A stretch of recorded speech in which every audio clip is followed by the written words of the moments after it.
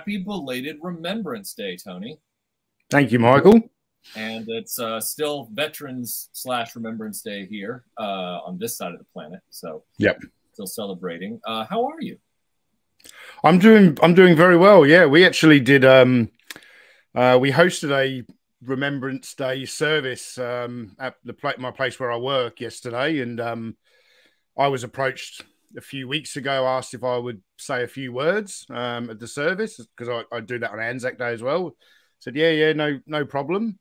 And about 200 people turned up. So nice.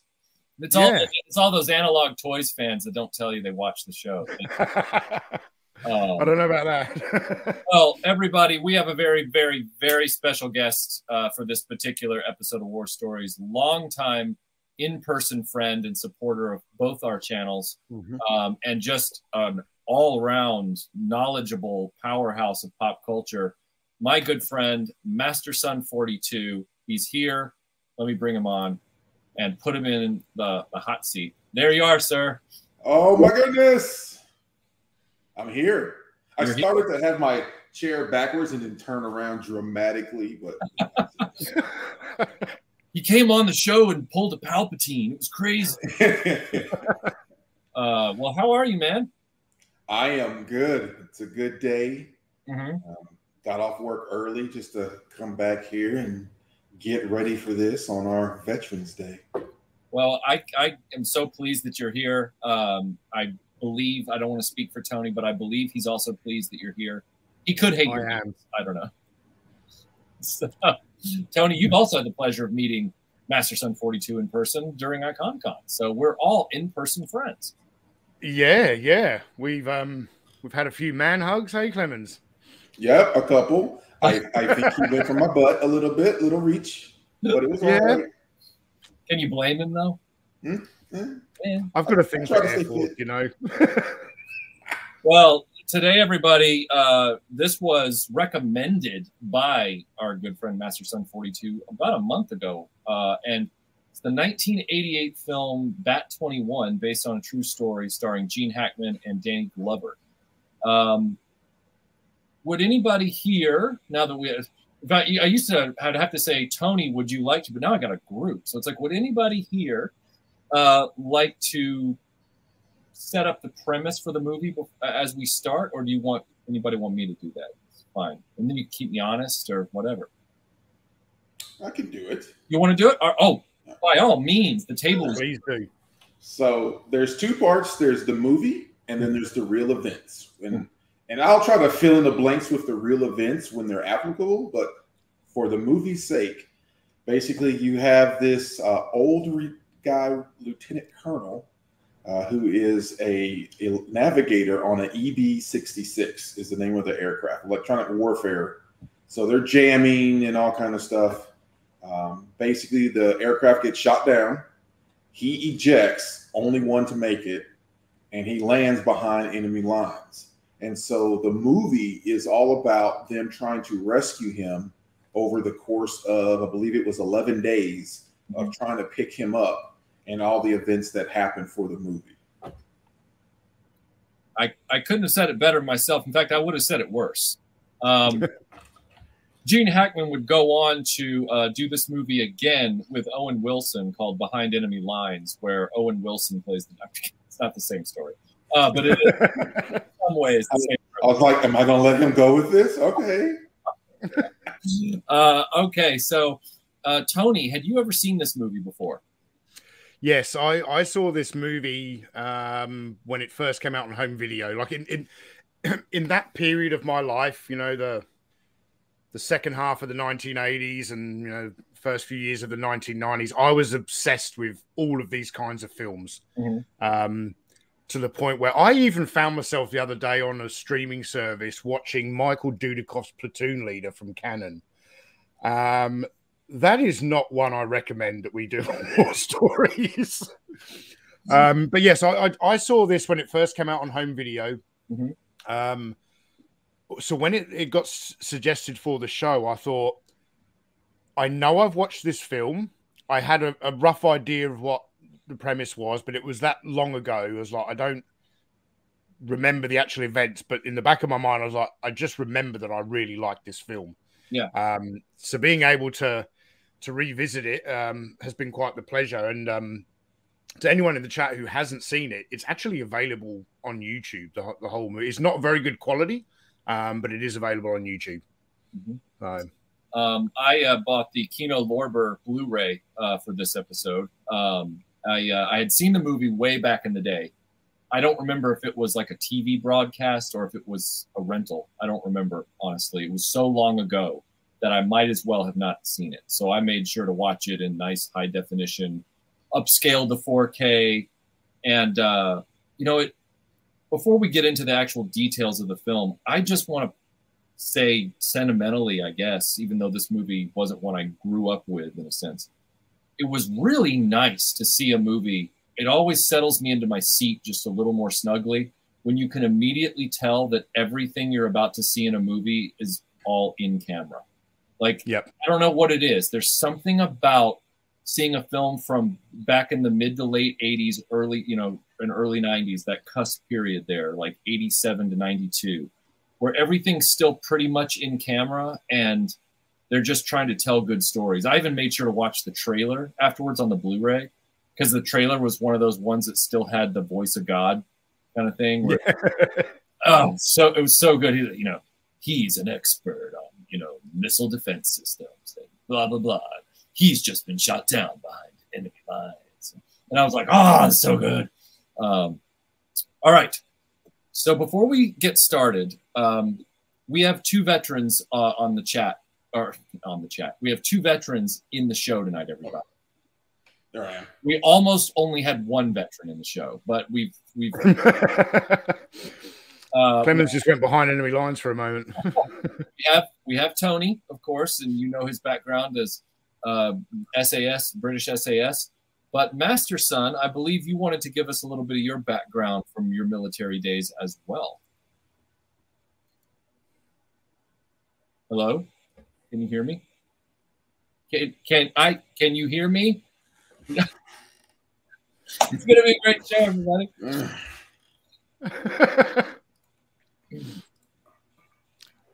While Mastersun is just sorting that out, I just would, being Veterans Day, I would just like to take a moment to anyone who's either in the live chat now or watching this on a later replay.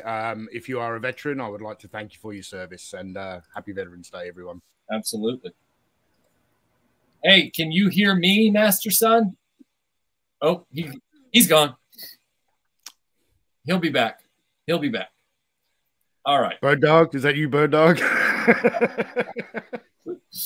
Hey, Bird Dog. I gotta work on.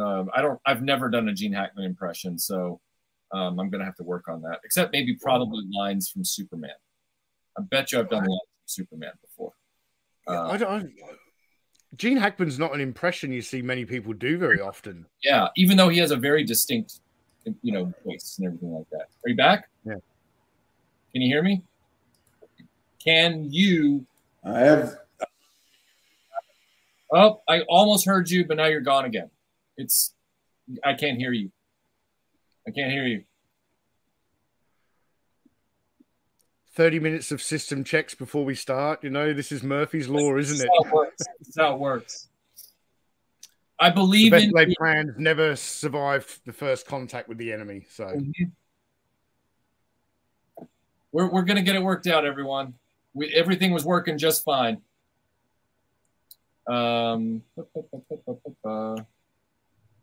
Yeah. Danny Boy calling broadsword. Danny Boy calling broadsword. I love Jason's comment. I can't hear you. The live stream brought to you by the letter huh and the number what? Hey, come on, say something. Say something. Speak. You. Nope. Okay. I can hear you. I can hear you. Yeah, I don't think he can hear us, though. Just keep talking. I'm thinking you can hear me. Yeah, I can hear you. Yeah, we can hear you.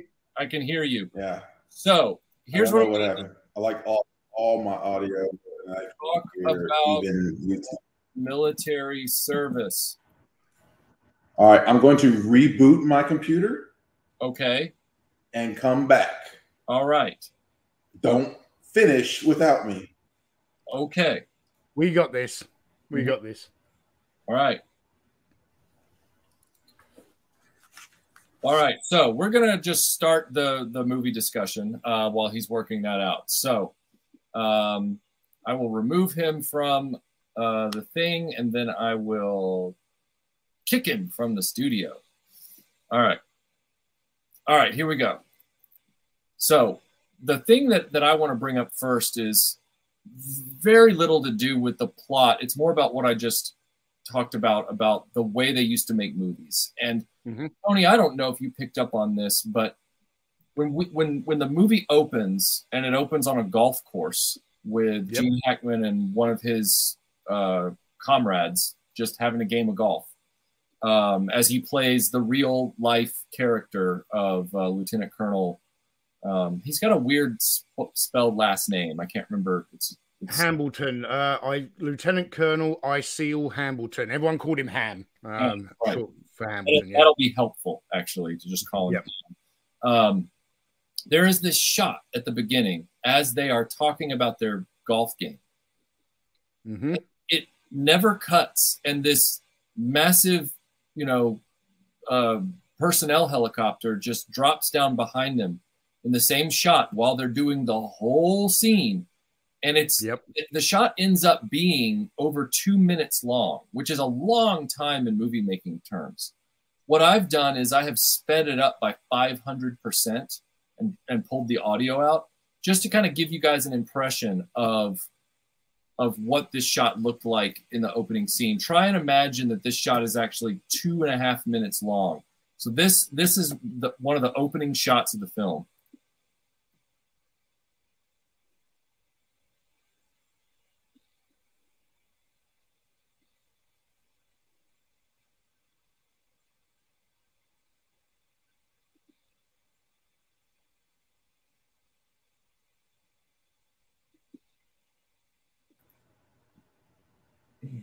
I mean, unbelievable. Are you back? I'm back.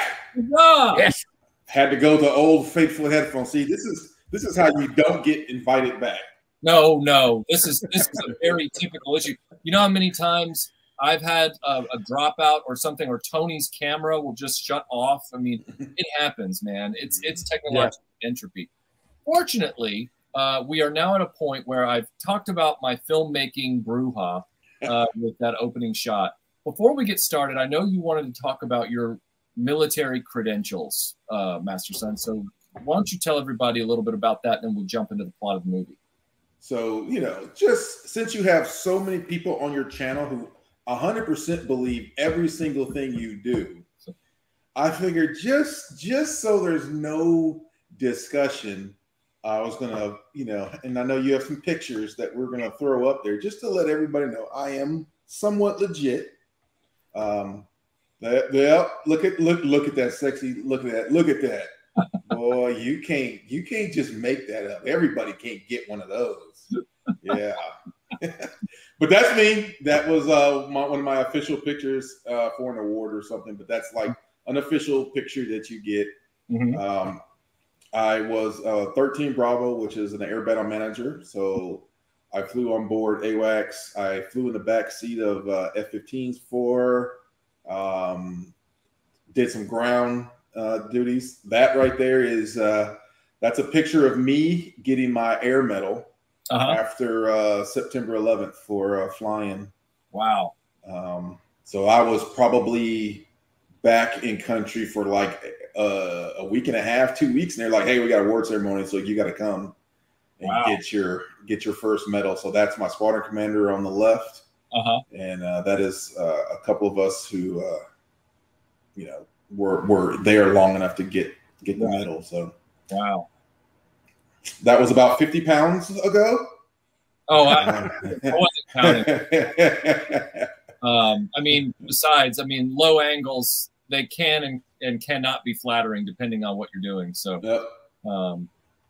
but yeah, this is, we now have 2 military veterans here, and basically just one guy that's like that military historian that's like, so what'd you guys do when you were on the hill with the thing? All right, so let's jump into the film. Oh, Brian Dillingham has a super chat. He says, "Go Air Force and SAS." Thank you.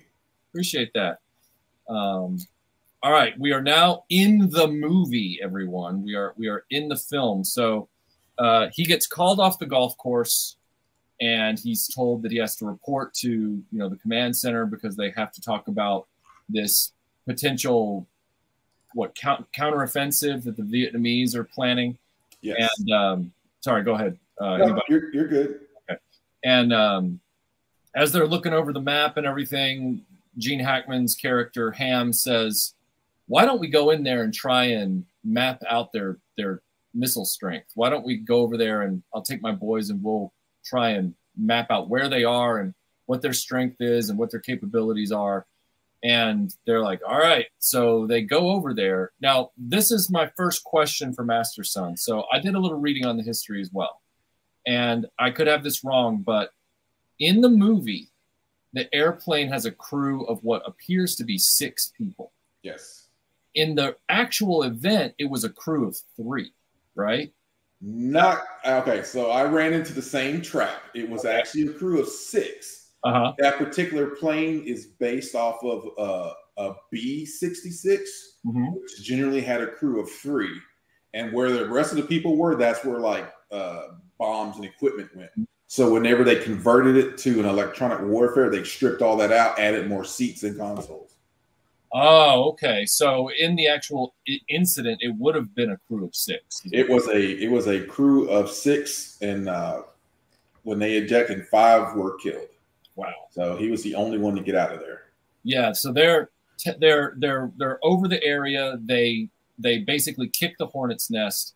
The Vietnamese start sending up missiles, and they're tracking them and their positions and everything like that. And one of the missiles makes a home run and hits the plane. And this is where I'll show you a brief sequence of clips. For everybody watching, you're going to see a lot of disjointed clips all in an assembly because this movie is it's a slow boil in a good way. I don't mean the movie's slow.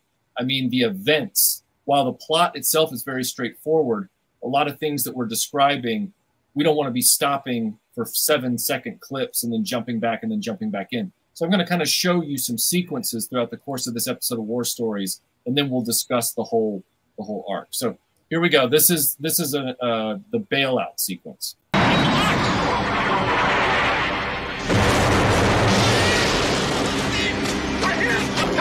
Let's get out! Right behind you! Come on! Mayday! Mayday! Somebody put down!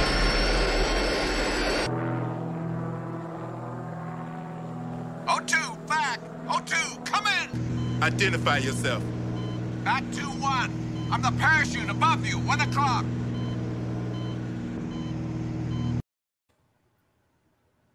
He bails out, and he's got his radio and his sidearm and everything on him. And I looked up the guy and I tried to do my homework because I found out that Mastersun was doing a lot of homework. So I went and did some homework. This guy was trained in a certain amount of jungle survival training before this incident. So he's got skills. He's not like a fish out of water kind of scenario, but he's never been on the battlefield before in this way. He's never been on the ground. So he bails out, and true to his procedure, the first thing he does is he contacts the air rescue spotter, which that was news to me. Like when I was watching this, I was like, that makes sense, but I never considered it. I never considered that they had airplanes patrolling for that. It totally made sense. But, you just think that a guy lands, gets on the radio, and then it goes back to base, and then helicopters show up. You don't think there's So what were you guys thinking about the quality of the movie at this point, as far as like the filmmaking, the storytelling, the pace? Well, it's that very traditional filmmaking from that kind of period. What really struck me at that moment, I'm like, he's flying a Cessna, like.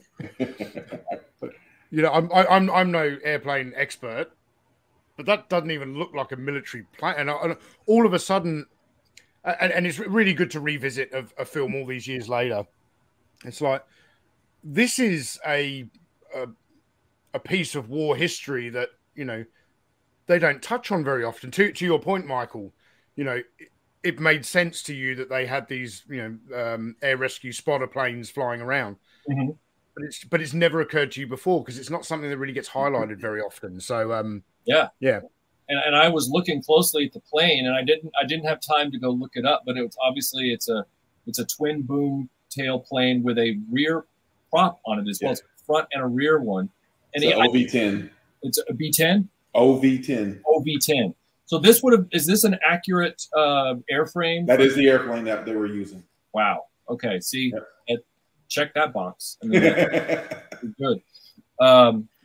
Then they quickly establish the relationship between Bird Dog, which is Danny Glover's call sign, and Bat 21, which is Gene Hackman, Ham, Lieutenant Colonel Ham. This part was this was the part where I sat up in my seat and kind of leaned forward and started, you know, because the dialogue was really strong and they weren't leaving the audience behind, but they weren't treating us like we were stupid, which I thought was nice. Bat 21, get out of that paddock. Who just to the south? Head north to the tree line. Repeat, head north to the tree line. Negative. I want to wait for the choppers. Negative. I'm the lifeguard.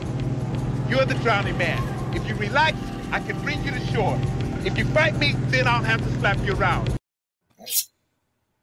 I love the way they summarize that. He's like, you're the drowning man and I'm the lifeguard. So if you decide you're not going to do what I say, which is get to the tree line, I'm going to do what I have to do. Right? My job is to get you home safe. A very different kind of military relationship dynamic in the field than I'd ever seen documented on film before. I was like, oh, this is actually really yeah. So I will tell you, so this part, up until this part, they're kind of accurate with what really happened. Mm-hmm. And I'll keep going back and forth between what really happened, what didn't. So he did eject. Mm-hmm. It was landing over. He got shot down by an SA-2, which is the missile that shot him. But another SA-2 hit before anybody else can eject and disintegrate the aircraft. When he was floating down, he was seen by an OV-10 who was literally under him. His guy name was Captain Ike, I-C-K-E, who saw him. Now, here's the part of the movie which I go, this is acceptable. Normally, if you're telling me a story that's based off of real events, I kind of think that the sex and the race of the person should be the same as what you're showing me on screen. Okay. Yep. All right. Unless it's like a cartoon, you know, something fictional or something like that, I get it. Yeah. So for historical stuff, you don't want to see Richard the Lionheart played by anything other than some Anglo-Norman. Exactly. Okay. Yeah. So Captain Clark in this case is actually a white guy. However, it's assessed that Danny Glover's character is based off of 3 different people. One of them was a black guy, so I went acceptable, and plus it's Danny Glover. You can't go wrong there. Danny Glover in his prime. No, yes. Yeah. So all that scenario of them, he landed in a draw. The only thing that was different was it was overcast. Yep. So the NVA couldn't see him come down, but he landed out in the open on his radio, you know, beeping and all that stuff and talking. And he was like, all right, come get me. And they were like, we can't right now. Doesn't work that way. So for everybody watching, the way that I would describe the philosophy they took with this film was kind of like with The Great Escape and Memphis Belle, where they said, we've got a lot of events that happened over an 11-day period. We're going to have to compress some of this down for time, and that means we're going to have to put certain personalities into one character. Yep. So that's kind of what they literally did that. So they took 3 different people and made Danny Glover all 3 of those people at the same time. So you're going to see a lot of different things happen. And I'm totally okay with that. It's not like John Wayne playing Genghis Khan. That would never happen. Where it's where the verisimilitude is just broken, where it's just like I can't get there. Yeah. He starts getting mortared. They start lobbing mortars into the rice paddy, and he's like, "Oh, Danny Glover's right. I better get to the tree line." So he starts hoofing it to the tree line, and then he explains to him after he gets in the tree line. He explains to him what's going to happen. He's still on the radio with him. Repeat, Jolly Greens will pick you up in the morning. There will be no pickup today. Copy, Bat 21. I copy, Bird Dog. Well, we've pulled our share of pilots out of there, but never a 53-year-old lieutenant colonel. 53-year-old lieutenant colonel? That's right. He's an electronics countermeasure expert. I'm told that the communists will have a dossier on him that thick. So not only is this man somebody who's never been in the actual physical battlefield on the ground before, but he's also really, really, really important to both sides. The Viet Cong want this guy really badly if they can get him. And so his previous job was with the 571st Missile Squadron, ballistic missile, ICBMs. Mm-hmm. So when they talk about what he knew, he had a top secret clearance. He worked in our nuclear missile stuff before he went back to do his duty as a navigator. He was their commander. So I'm sure that's what they're alluding to about the information he knows. Because if he'd have been captured and they would have figured out who he was, he'd have been in Hanoi and then probably pulled up to the Russians would have came down and had a conversation with him. Wow. Yeah. Well, this is one of those types of prisoners that were, when they know there's the potential to capture this guy, somebody in the Viet Cong is going, exit. Yeah. Yes. Yeah. Okay. Yeah. Okay. So then we see what we just saw. Everybody was, he said, the zone is too hot. We can't pick you up today. You're going to have to, we have also got evac going on. We're all tied up in another area with all of our equipment. So we're going to pick you up tomorrow. So you got to spend the night. So he spends kind of a dicey night in the jungle. And what you just saw from the conversation in the Jeep was that his commanding officer was telling him, this guy's really important and we want to keep him plugged in. Like we want to know where he is. So you're going to go back tonight and just keep tabs on him. Just make sure he's okay and then come back. And he's like, well, can't the other guy do it? He's like, no, you're going to do it. And he's like, oh, everybody, I believe this was either 1 year after or the same year as Lethal Weapon. I think Lethal Weapon was 87. Or was it 87? Yeah, it was 1 year after. Yeah. I would like to point out that the pastiche of Danny Glover's characters into one character in this film includes a guy who historically was 2 weeks from being able to leave Vietnam and go home, and then ended up getting shot down. That's after Danny Glover already played a guy 2 weeks from retirement in Lethal Weapon. So there's kind of a, was he 2 weeks from retirement in the first one? He was close, I think. I can't remember if it was maybe that or the second one, but he was turning 50 in the first one. So he was, but it's an interesting trope that I know Danny Glover as the Lethal Weapon guy who's 2 weeks from retirement. So when they said, when they're in the Jeep and he looks at the guy and he says, come on, man. He's like, I'm 2 weeks from being able to, get a rest or whatever and kind of bounce out. And he's like, no, you're the one going back in there tonight. You're going back in there. I need you. It gave me a little chuckle. So. Also, it's weird, everybody. In this film, Danny Glover is playing a 35-year-old guy. He obviously still looks very young and is probably around that age, maybe just a little older. And in Lethal Weapon, he was playing a 50-year-old the year prior, and they grayed up his hair a little bit. Yeah. Pretty funny stuff to see how Hollywood shifts things around like that. Okay. I would give anything for Danny Glover's build in his prime. The man looks amazing. All right, so here's the night visit sequence.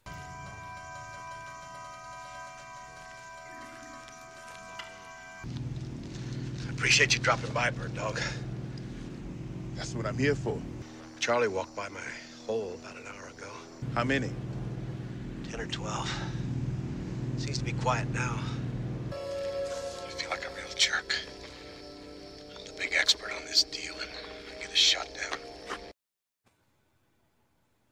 The revelation is that not only are there a lot of soldiers in the area, and he's having very near misses with them in the dark underneath the palm fronds and all that kind of stuff, but they're listening to all the radio chatter, trying to triangulate where this guy is. They're already on top of it. They're already listening, and they're taking latitudes and longitudes and coordinates and all kinds of stuff. At this point, I thought the tension was pretty high in the movie, because one sequence I couldn't show you guys because of copyright and all that stuff, because it'd be too long. He realizes that as he's pulling all this stuff together, when he hears them coming, when he gets up underneath the foliage, his compass ended up just being left right at his foot, but it's just outside the shadow. So he had to figure out how to carefully put a leaf over the compass. But before they all show up, he's trying to figure out where he is on the map. Again, he's got jungle survival training. He's not a stupid person who's out of water. He's not like, this isn't like one of those situations, everyone, where like the Stars and Stripes journalist or something that shows up that doesn't know anything about anything. He's a smart dude, but for the purposes of our discussion, I wanted to ask both of you guys, would he have had a flashlight out looking at that map in the situation he was in, or was that for the benefit of the audience? So he could have a flashlight. It would have a red lens on it, because red doesn't travel as far at night. Mm-hmm. You tend to do all that figuring out stuff during the day, and not necessarily at night. At night, you're in a hole and you're trying just to stay there and not be seen, because you don't know who's 15 feet from you if you can't see them, because it's the jungles of Vietnam. There's no street lights, you know, so you know, that's a little Hollywoodish. If it was me, I would be deep undercover, praying to every god I have ever heard of, asking for my mommy and a few other things. So I would be making some serious deals in my head with things I will do if you get me up out of this one. What do you think, Tony? Yeah, I completely agree with Clemens, because I can see what he's doing there with the, you know, he's trying to obviously trying to figure out his location. To be able to do that, you need to be able to, you know, reference your map and then look at various landmarks.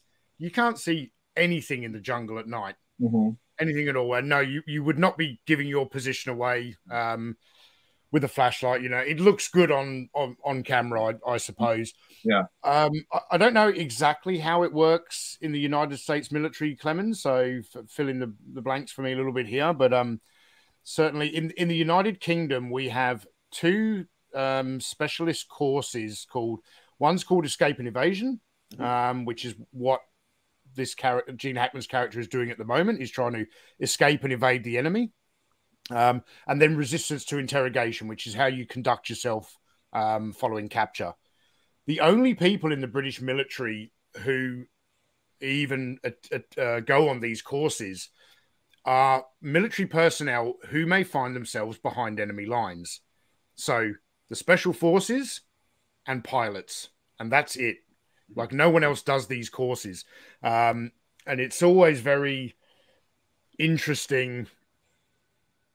You know, the special forces guys will approach it a slightly different way, but he would, I imagine, he would have had extensive training. He may not have had to put it into practice before, but he would have had extensive training. So I would like, Clemens, if you have the inclination, to explain to us some of the equipment, because he's only, you know, he's got his flight suit and a small vest, but he's got some really, really essential equipment, which, you know, plays a major part in this film. He knows what all of that equipment's for. He knows how to use it, when he needs to use it. So what kind of stuff is he carrying there? So you would ask me, and I actually have that in my notes. I'm going to find it as I'm talking. Couple things. So a couple things. Yes, he is correct on the training. The resistance training kind of developed after Vietnam because of all the people who were captured in Vietnam. So they had to start putting this together, this course, to just like he said, to tell you how to conduct for the training, for the survival training and all that. We do everybody who's air crew, you have to do your survival training, and then you get an annual refresher. And if right before you deploy to some location, they give you another one. So on that training, it depends on what your job is. There's different types. So special forces get a different training than what I got, because their information that they would get is different from mine. I got it as standard air crew training, but then some of us got called to, we'll call it advanced beatings. And depending on what your knowledge is, you have to go to an additional 4 or 5 extra days to learn some stuff. But yeah, you got all that training. So back to his question, and I got to find it, but from what I remember, because I can't find it. So he has his vest. He had 2 survival radios with him. Now we have 1. Back in the day, they had 2, because you had a beacon, I believe, on the one radio, and the other one was the one to talk. And you'd have your several batteries to go with it, but you just wouldn't have that. Canteens, map, compass. What else did he have? A flashlight. That vest of stuff. You have a little small med kit in there, some iodine, some water purification. So back then it was iodine tablets, which you have so that you can get water, which is funny because in real life, I'm trying to figure out what exactly happened, because he was very dehydrated. He ran out of water, so he was never able to refill his canteen. But yeah, that several things. That's your Air Force survival vest, which goes on under your flight suit on, with no patches, no name tag, no nothing. You put your flight vest on, then you put all your ejection gear on. You got your harness and all that stuff. So then you go into the aircraft, you sit down, you strap into the aircraft. So now when the seat goes out, you pull your seat kit out with you, and it has some additional stuff in it. Good deal. Scott Knudsen, thank you for the super chat. He says, always love me some war stories. And thank you very much for the kind super chat. $20. All right. So we are now at the point in the film where he wakes up the next day. He's had a nice chat with Danny Glover that night. They've talked a little bit. He checked up on him. The next morning, he wakes up, tries to get his bearings, and he sees a convoy of Vietnamese soldiers and equipment coming down the road. Danny Glover, Bird Dog, shows back up to check on him, see how he's doing, and he's already called into him saying, hey, there's movement over here. We got stuff going on. And he decides that what he wants to do is call in the shots for a strafing run, a bombing run on this convoy. And so this little moment occurs. Not a little moment. It's a big moment.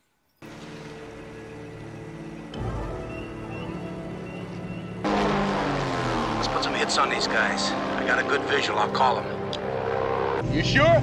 You're pretty close to the action. You might get nicked.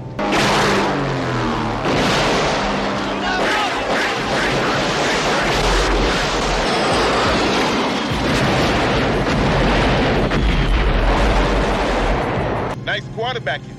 Maybe we ought to leave you in for the second half. Negative. I've seen enough.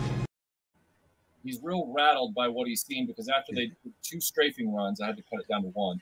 After they do 2 strafing runs, he's watching through his scope, and he's seeing all of the carnage from the attack, and he's kind of like, ugh, I've never been this close to this. I don't, he kind of freaks a little bit. So that was 100% Hollywood. Yeah. We would never do that, because we'll mess around and call it on ourselves. Because even now with the systems that we had, we've actually had people call it on themselves because they read it backwards, because they're not trained to do that. That takes specific training. So that did happen where they did do support. They were doing that all day and all night around him, and it would have been done by one of the OV-10, the forward air controllers flying above. Gotcha. So he wouldn't have been calling it in there. No. What they're doing is they're trying to, for the Hollywood script, and I understand a little bit why, but you're right. It's starting to push the boundaries a little bit, where they're trying to give the main character central to the plot something to do. Yep. Otherwise he's hanging out in the jungle just waiting. Yeah. And he may have seen some stuff that is quite possible for him to, because a lot of the stuff was really close to him. Mm-hmm. Because one of the things that the military didn't know is 2 days before he got shot down, the North Vietnamese launched the largest offensive in the whole war. And so it was 30,000 troops heading down, and he dropped right in front of them, like a couple miles in front of their front lines as they're pushing. So, you know, how he said there was no other rescue for that night. Mm-hmm. Actually, they tried during the day. Everybody was getting tore up. Planes was getting lit up. Several planes limped back home. It was just so heavy because they had so much artillery that they didn't. But you are 100% correct. This movie would be very boring just showing this guy in a hole. Move over here. I'm in another hole. Move over here. This is right near the end of the war, isn't it? So this would be not too long prior to, you know, the fall of Saigon. And so yeah, there's a lot of North Vietnamese enemy activity going on. And this is when we were pulling troops out. So we didn't have nowhere near the number of troops and air support. So when all those aircraft were getting damaged, that's significant because there's not a lot of replacement for all those. Right. Yeah, it would be really funny if this was such a super accurate film that they hired Gene Hackman to be in a movie where he sat under, you know, a palmy, you know, jungle leaf thing for the whole movie. And then they gave him an Oscar for it. Like, that would have been like just great. And he was paid like $30 million for this role. Right. Tony, I wanted to ask you, when you were in the service and you, I'm sure at some point had to not necessarily escort, but interact with or be in a combat zone with people who typically weren't on the ground in the combat zone. What did you guys do? Like how did you receive, or, you know what I'm trying to say? Like, how did you guys handle that individual, or what did you think, or, you know, that kind of thing? Well, I suppose probably the best example of this is when I was a close personal protection officer to a U.S. Army Major General, Major General Mike Jones. And at the time, so he was an experienced guy. I'm not saying he wasn't, but just the fact that he was a 2-star general. You don't normally kind of see yourself on the conflict in Iraq didn't exactly have a front line, so to speak, but this guy was the head of the Civilian Police Assistance Training Team. So the organization that he was in charge of was actually made up of lots of different law enforcement officers from all across the United States. So he didn't have like a military unit to take him around to different locations, which is how me as a British guy ended up as part of this security company becoming a close personal protection officer to him. And we were visiting a construction site where they were building a new police station. And much like where Gene Hackman, when he first lands in the paddy and he wants to stay there, and Bird Dog's like, no, you've got to go. They start firing mortars and he's out in the open. That actually happened to us when we were visiting this construction site. So we had flown in by Black Hawk, then got picked up by an escort team in Humvees, driven out to the location. And most of the time, the general was very much, you know, he was focused on what he was doing. He was a very, very proficient military man at what he was doing. And there was like an unspoken kind of agreement between us that he knew what our job was and that we knew how to do it. And we actually had very, very little interaction with him. It was just, you know, normally his aide would tell us, you know, hey, the general's going here tomorrow, so we would figure out the route and what time we're going to leave and what equipment we're going to take and all this stuff. On this particular day when we come under a mortar attack, all of a sudden, we're now in charge of that general. And you have to grab him by the back of the body armor, literally bend him over. And I ran at this Humvee with him bent over, and literally just threw him headfirst into the back of the Humvee. And it was, you know, these roles had been completely reversed. And the general was just like, you do your job. Let's get us the hell out of here. And, you know, a lieutenant colonel like this guy, you know, that's a very, very high rank in the military. It's, you know, it's just shy of, you know, then you've got colonel and then you've got general. It's very, very high up. He would have been in the military a long time, a lot of experience. Yeah, it's fun watching this film and seeing the dynamic between Danny Glover's character and Gene Hackman's character was actually bringing back a lot of memories of my time when I worked for Major General Mike Jones. Yeah, an interesting dynamic there. Yeah, for sure. At this point in the film, Gene Hackman says, "That's it. I've had it. I'm not sticking around another night. I'm in the same spot. I'm going."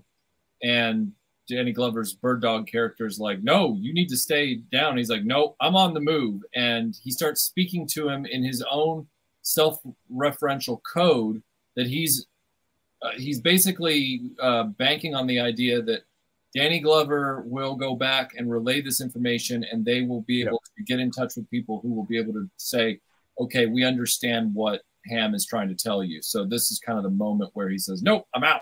Bat 2-1 has a plan. I worked it out last night. Bird Dog would like to RTB, refuel, and confirm before you move. Negative. Bat's on the move. Heading for the Swanee. But I still don't know what the hell you're talking about. Bat 21 is teeing off from the blue markers now. Out.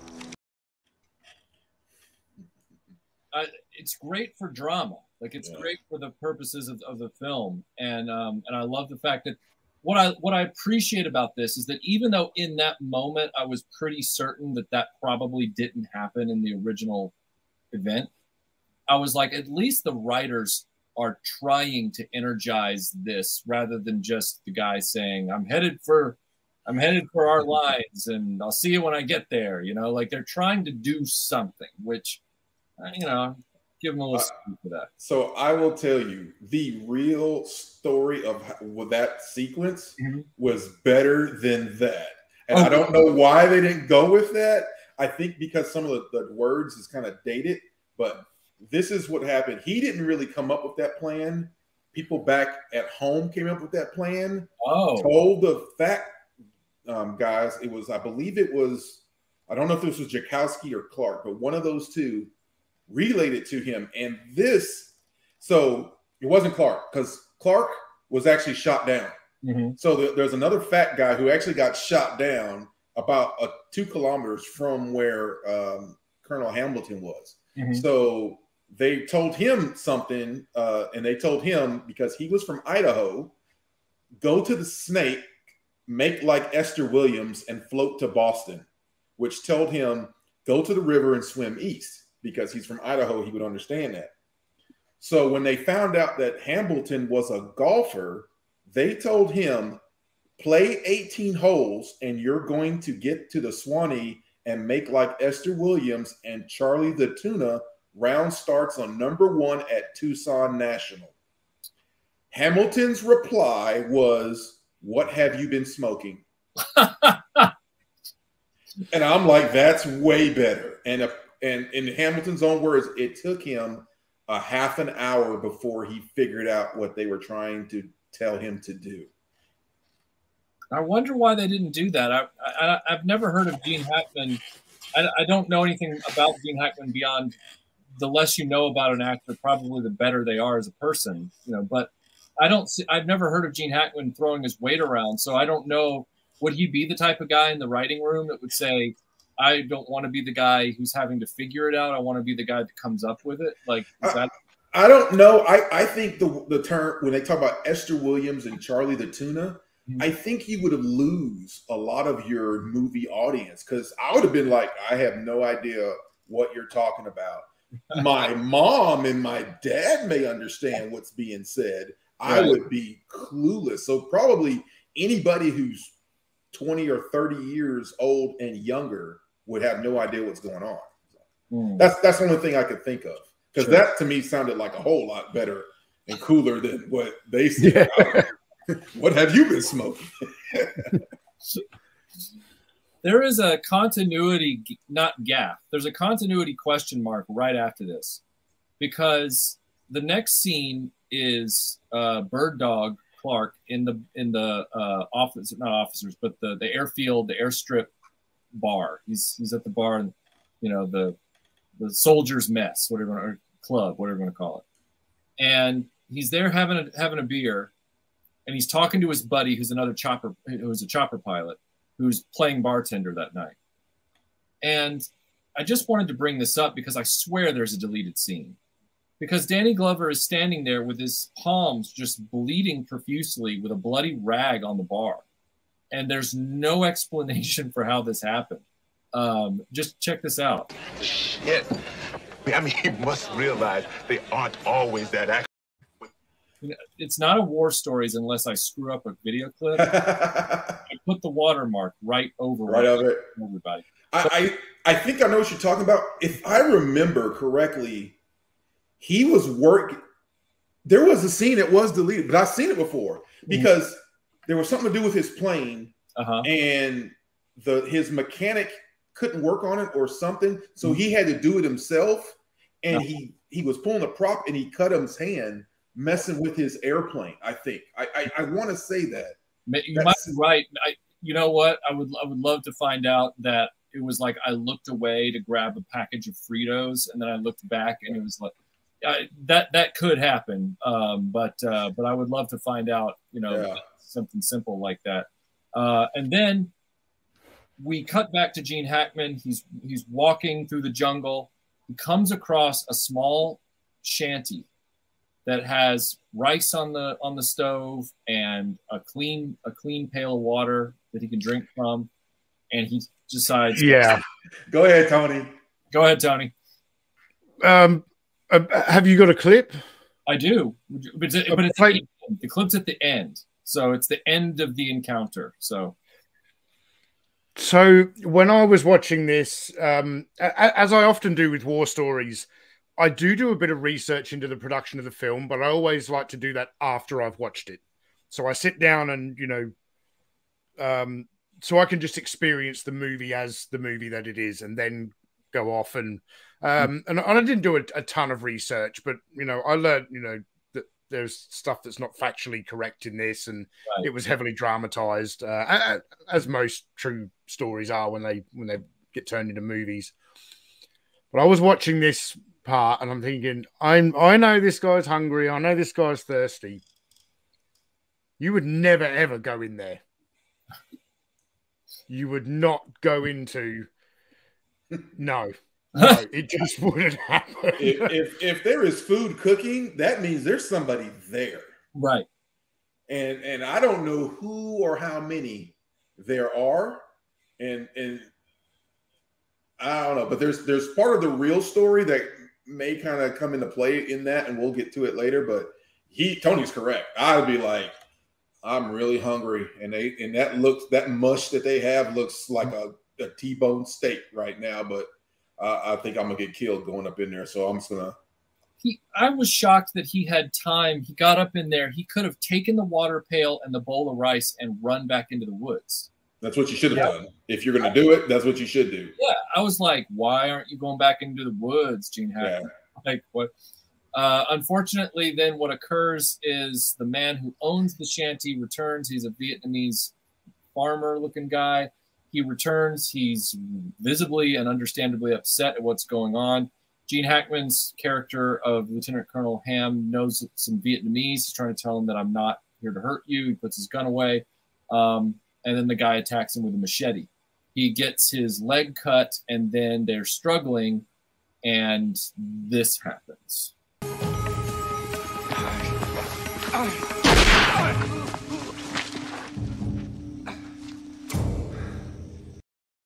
So he's killed the man, and then right as that happens, the man's wife and 2 children come over the hill. They see that their father is dead. He tries to tell them he's sorry, and he goes running off as best he can because his leg is now messed up. He gets to sort of like a very filthy watery area, like a pond, and he tries to get out his first aid kit, give himself some antiseptic and things like that, and try and bandage his leg. He's not having a great time.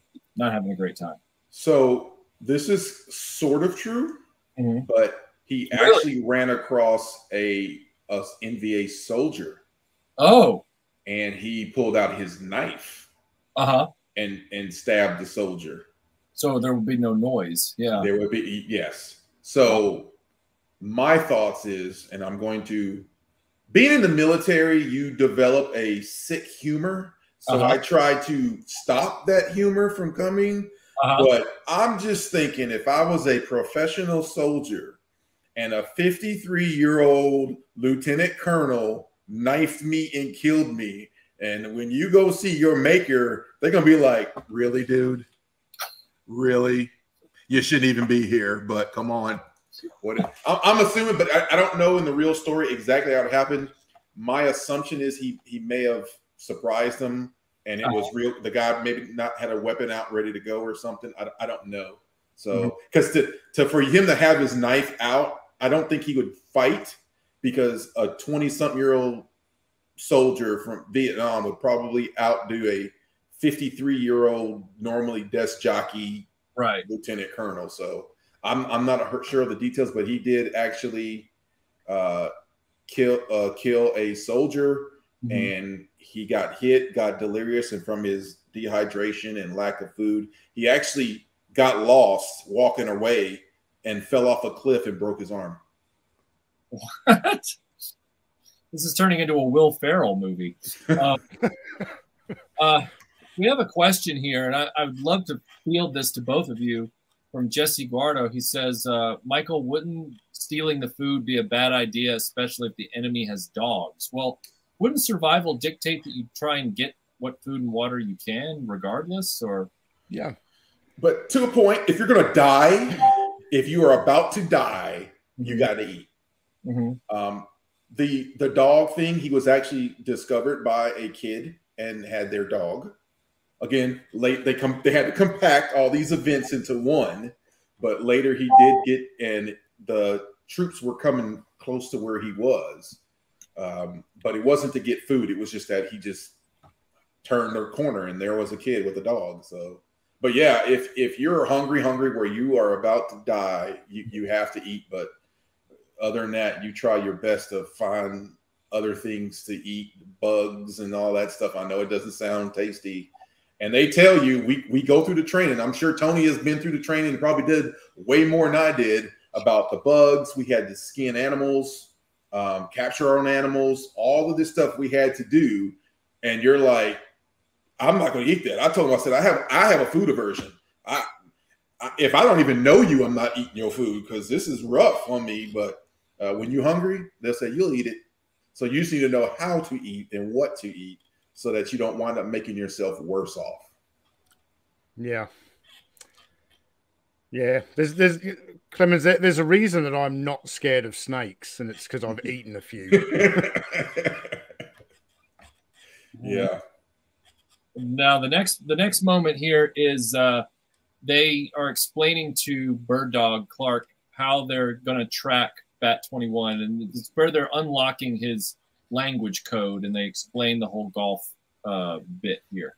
Their objective: carpet bomb this crossroads where Hamilton is and everything around it for 8 kilometers. So he gives you an imaginary 9 holes of golf. Well, when you lay those 9 holes over our map, Captain, that's what they look like. Now we can track him. So he finds out that the carpet bombing that's going to happen in that area to take out the missile systems that the Viet Cong have in place is going to happen soon, and they've only been able to delay it 24 hours in order to get Lieutenant Colonel Ham out. And in the background, he's like, you need to study all these golf terms, because he has laid out like 3 different courses that he plays to give us an idea of where he's going to be at any given time, which is like, whoa, okay. Thoughts on that? Would that actually work, gentlemen? Because I was thinking, like, how do they know that the golf courses are lined up end to end? Don't some golf courses kind of have different? Yeah. I think it was a little dramatic for the movie. If I'm not mistaken, it was really only like one course, and it was just the different holes of the course or something. I'm not 100% sure on that, but yes, the Vietnamese were listening. They had English listeners, hence why they said, you know, make like Esther Williams. They already use references, right, so that they would. It's a culture thing, so that you wouldn't quite understand it if you're listening, because if you're not in the culture, you wouldn't know. But that would be the longer you make and the more complicated you make a plan, it's going to be harder to do. So what is it, Tony? I don't know, do you have the KISS principle? Keep it simple, stupid. It is the best time. And I've seen it where people come up with this grandiose, we're gonna have this, and you're gonna support him with this, and back here, blah blah blah. And I'm like, why don't we just go over here and sit down and wait? And it's just you got to keep it really simple on how you do things. So, and you got to think, this guy hasn't eaten or drink in days, so brain function is not going to be high. The first thing that went into my head when they lay down the overlay there and they show all these different golf courses, the first thing that went through my head is moving through the jungle on foot is incredibly arduous. I've been in jungle so dense where a full day of patrolling, we've moved 800 meters, and wow, you've been on the march for 10 hours. It's that arduous. So I saw that and thought, okay, for a man who, you know, doesn't have a lot of food, doesn't have a lot of water, he's doing dog legs here, and it's like you're asking the guy to run a marathon with a busted up leg, and he's 53 years old, and I can't imagine it would have been 9 holes of golf or whatever. Right. Like, Mastersun, one course would have made a lot more sense. Yep.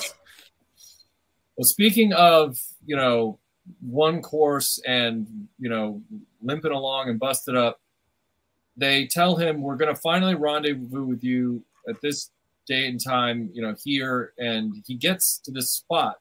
It's a big rice paddy, of course, between him and the frontage of this small village. And he tells them, he's like, hey, there's a village here. Like, you're going to land between me and this village? That doesn't... They're like, no, we're going to do some passes. So a big Jolly Green helicopter and a Huey both show up, and then Bird Dog shows up in his plane. And the Huey and Bird Dog make some passes, and it's all quiet from the village. And they're like, see, it's fine. We're going to come in. We're going to get you. So just wait till we land, and that's all good. But the Viet Cong had some other plans. I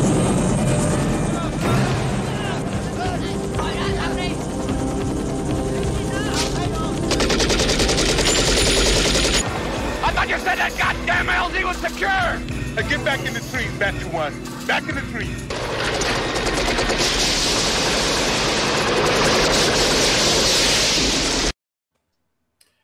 Ooh, I was getting emotional because I know it's coming up, and it's the scenes where I have to turn it off or mute it and not look. But I'm sorry, continue. Yeah, and remember how I said that StreamYard always does something stupid with me? So I'm gonna need some patience for a moment, because I'm gonna have to go figure out why this scene, which I edited, ain't here. Oh. So, well, I can continue to talk. Okay. Because I will tell you about that pilot and who that actor plays. Okay. I'm going to mute my microphone so I don't disturb everything. So it'll just be me and Tony chilling and talking war story, kind of real war stories. No. Hey, what? I'll do you one better. I'll be right back. All right. All right. So that guy was based off of Captain Chapman. Captain Chapman was the helicopter pilot of Jolly Green 67. he was actually short. He was going home in 2 weeks. Imagine that number. He volunteered to go out and pick him up during this time. So he actually flew over. It was quiet. Then he got Colonel Hamilton to pop smoke, and he did. And as soon as he popped smoke, they opened up on him. The helicopter was almost immediately shot down. It was RPGs, guns, artillery, everything. Entire crew crashed. They were all listed as MIA, presumed killed. The fact pilot overhead, I believe, was actually Jakowski, flew over, and he is the one who called it and said there's no way anybody survived off of that. Funny thing is they're showing them dumping those mines in there. Yeah, they actually days earlier actually dropped mines on this edge to keep the soldiers from getting to Hamilton, but then they had to move him through the minefield. So when they did the golf course, it was actually to get around the mines that we actually laid there. So that kind of interesting. So it's kind of cool how they threw that little piece in there. Didn't happen that way because the helicopter instantly was crashed and burned right there. But yeah, I'm gonna have to rebuild this clip. If you want me to, I don't know what happened. It's not there. It's not in my folder. This is how War Stories works. I'm gonna have to rebuild this clip. I can do it if you just give me some patience and what's that? We got as long as the audience doesn't just want to hear us continue, we can just ramble about stuff. I have like 4 pages of notes for this. Great. For the movie on this side and the real story on this side. Because the temperature on my side is going up a little bit because it's like, oh my God, how did this happen? I'm gonna X out. I'm gonna get this clip rebuilt. I'm gonna get it into the system, and then we're gonna play it. So you talk. Yep. Okay. By the way, well, Michael, I've got a question for you, Clemens. Yo. So I know all of these guys who are coming in to try and rescue Hamilton. I know they're all hoping that they're going to be successful, but a number of personnel get killed in the process of trying to extract this lieutenant colonel from behind enemy lines. At what point does the loss of life of other personnel get to a point where it outweighs the value of this individual? So funny you say that. That is actually things that were talked about. So they said after 5 days and numerous attempts to rescue, 5 aircraft were shot down, 16 were seriously damaged, 10 service members were killed or missing in action.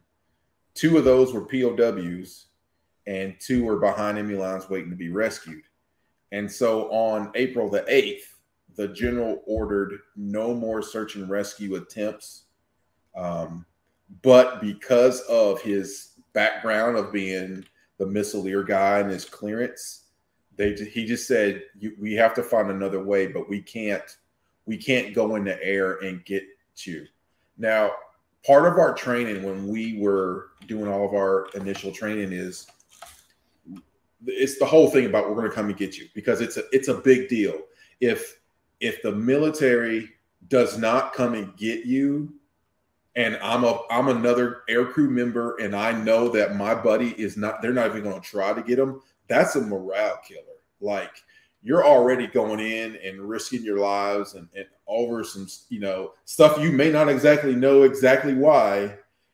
And for them to say, we're just not going to come get you is really hard. Now, I also understand, and this was told to me actually by my squadron commander when I was in Japan, and we would fly over the DMZ of Korea all the time. And honestly, he was like, honestly, if something happens and say, North Korea just decides they're going to attempt to shoot us down and we get shot down, and even if we got captured, they're not going to start a war over us more likely. Realistically, it's hard to start a war because you have a handful of people that they have captured. And because if you start a war, you're going to get a whole bunch of people and get killed. It's the nature of war. So I don't know what that point is. It's hard to say, like, specifically, it's not a hard thing. At some point, someone just has to call it and just say, we just can't risk anymore. We just can't do it anymore. I mean, there are a number of different ways to answer that. It can be, how do you personally feel? How would the military machine do it? Because there were points in this, so they never really, and I don't feel they needed to, but they don't really explain what this top secret information is that he's got. Parts of me were thinking, right, after so many failed attempts, if you keep making these attempts, you're obviously that desperate to get this guy out because of what he knows. Do you ever get to a point where you go, well, we don't want him falling into the enemy's hands, so because they had all these plans to do all the bombing, let's just go ahead and do the bombing, knowing that he's there. But from a special forces perspective, when we go through our particularly our resistance to interrogation training, all of the heroic stuff you see in movies where, guys get badly beaten when they're captured by the enemy and but they never give up any information. It's all bullshit. Like, you've got to be able to survive. So we're taught about like certain time frames, and that within 12 hours of a lot of the time, your unit, if you're behind enemy lines and you're captured by the enemy, your unit won't know straight away that you're captured. They were at the time, missing. You could be assumed dead, assumed captured, whatever it is. As soon as though you get to that point of communications are lost, you've lost track of your behind the lines unit, you start changing all of your plans behind the scenes. Any kind of code words or whatever that the guys might know, they'll be going through this process of changing all of that. Any planned operations or concurrent operations that are going on that people within that patrol may be privy to, that knowing like, okay, well, I know there's another patrol, in this area or whatever. All of that will start to change so that, after 12 hours and then 24 hours and 36 hours, if you are in captivity, you can start opening up and telling them whatever you want, because it won't matter. Of course, if this guy knows, the location of secret bases or whatever, I don't know, like, you can't move bases. But yeah, a part of me did think, like, surely at some point they're just going to go ahead and bomb this place, even though he's there. And it would be, it would, honestly, it would get to the point of, and I would hope if I am on the ground for someone to, hey, dude, we can't do it. So we're going to continue with this. Find you the deepest, dankest hole and crawl under it. And we'll try to see after we, the smoke clears and see if we can come get you. And you, of course, will be pissed off. Like, you will be highly upset. And I say this now, and I have a buddy and switching to another movie, Black Hawk Down.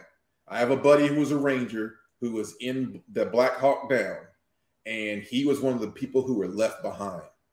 And he still has a little bit right about here, a little bitterness about that, even though he understands why it happened.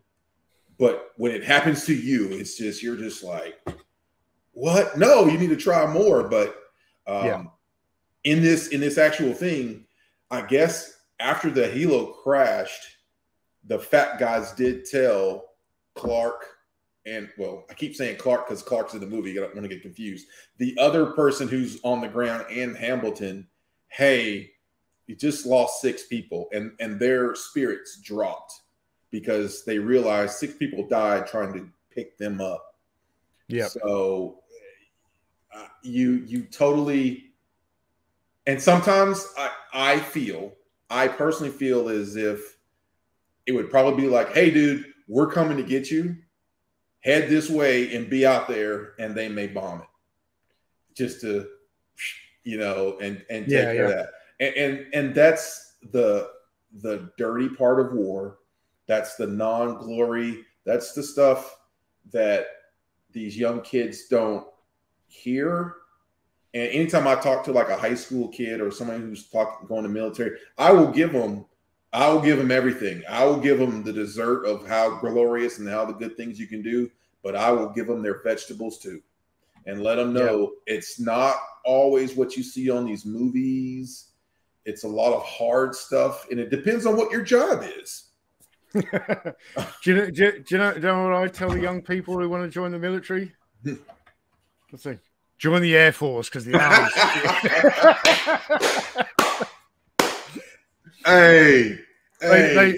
they got the best food, the best uniforms, and lots of attractive women. I will tell you, from coming from a military family, when I grew up, I was like, at a point, I said, I want to be in the military. And these movies kind of helped me decide what branch. And I had seen stuff and heard, but I saw Platoon. And I remember watching Platoon and seeing the scene where he left William Dafoe's character himself. And I was just like, Army, check that out. Nope. I saw Full Metal Jacket. And when he said, and again, Michael, this words, I will gouge out your eyeballs and skull, you. Yeah. I was like, that doesn't sound pleasant at all. Marines, you're out of there too. and I'm like, I wanted to fly. And so I saw Top Gun and all that. And I was like, I'm going to go in the Navy and fly. I eventually wound up switching to the Air Force, but yeah. Yeah. So is Mastersun42 your call sign? It is not. Actually, if you, my call sign was 8-track because my initials were CD and I was old school. So my call sign was actually 8-track. And your call sign, your nickname for your girlfriend at the time was Cassette. And you were wearing a Commodore 64 T-shirt. I am. Have either of you guys ever heard? When I was a kid, I got really, really excited when my parents said to me, "We're getting a home computer," And at the time, it was like Commodore Spectrum at the time. Mm-hmm. And my parents are like, "We're getting the Commodore. We're getting the Commodore." So I went around school for like a week or 2 weeks, telling everyone, "We're getting a Commodore 64. We're getting a Commodore 64." And we got a Commodore Plus 4. Uh-huh. Are you familiar with a Commodore Plus 4? I am Plus not 4? familiar with a Plus 4. It's like getting a Commodore 64 from Wish.com.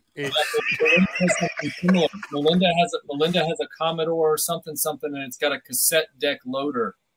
Yep, that's the one. She still got the box and everything for it. Yeah. Wow. I had a cassette loader for my 64. You could buy the cassette, the data set. Yep. And plug it in, and yeah. Yeah.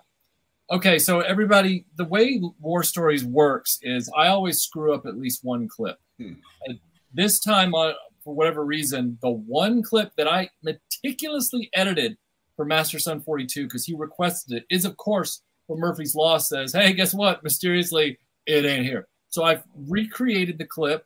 It's all here now. This starts from the moment they drop the mines into the rice paddy to try and create a barrier so they can get Lieutenant Colonel Ham out. And then very rapidly shows you inexplicably, and I don't know why we need to talk about this after the clip plays, why did the guy piloting the Jolly Green ignore orders to get out of there when they found out that the village was hot?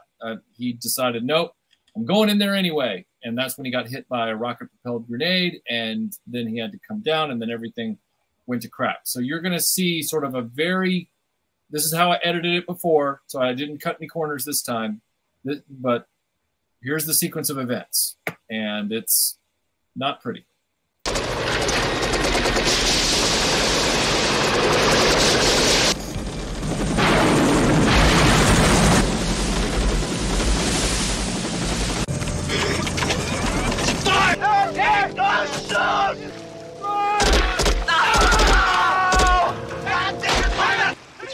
I'm gonna give myself up. Keep your ass down, Bat-21. Charlie doesn't bargain. Nothing you can do about it. They're walking him out into the minefield.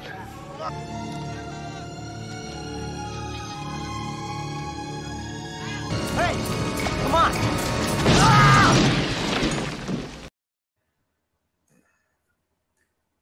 Like, first of all, I'm trying to figure out why. And again, I don't know if I thought maybe in the writing of the movie, they thought, well, we've got to show that a number of people gave their lives to get this guy out. And because we've compressed Danny Glover into 3 different people, we need to find another opportunity to show that sacrifice. And this is it. But it makes less sense to me because he's disobeying a direct order from his CO who's in the Hugh. So how did that strike you guys, that scene? Well, when I was a kid or when I'm up now? However you'd like to field the answer. All right. I'll talk about now. From being a person who's in charge of other people inside your aircraft, your responsibility is not to your own lives, it's to everybody else. So, and there is stories like we could go on and on, but the only way that I think that would happen is if he would have asked every single person that crew, do you think we should still go? And they all said yes. Because that is how you get a Medal of Honor, and that is also how you die. Right. And get a lot of people killed. Sure. So that very thing is that. So that part of it is what the conflict of what happened. And incidentally, they took parts of that from the real story, which we'll probably talk at the end of when they actually did get rescued. It was somebody not following orders who did get them. Okay. And they got a Medal of Honor for it. Oh, wow. Yeah. When we get to the end of the story, I'll tell you the real ending of it and everything. Somebody got some real accolades for this incident. Okay. What do you think, Tony? Well, so when you were off camera, Michael, redoing this clip, I don't know if you could hear myself and Clemens. I asked Clemens quite a powerful question about when I was watching this, and you're seeing, after several failed attempts, and they're losing aircraft and personnel are getting killed. At what point does the cost of this one man's life become too much? And that is a very it's a moral quandary, which is one of the horrible parts of war when, senior officers have to make these kind of decisions and go, we're not going to make any more rescue attempts, or, we're just going to have to accept the fact that, that SAS patrol behind enemy lines in Iraq, they're going to get captured and we're going to try and get them out after the war. I know that reference. Yeah. So another thing that kind of entered my head watching this, because it was really sort of playing on my mind, I was like, surely at a certain point when we're that close to the end of the war, and they had talked about this mass bombing campaign that they were going to do. At some point, they're just going to go ahead with this bombing campaign, whether Lieutenant Colonel I.C.L. Hamilton's there or not.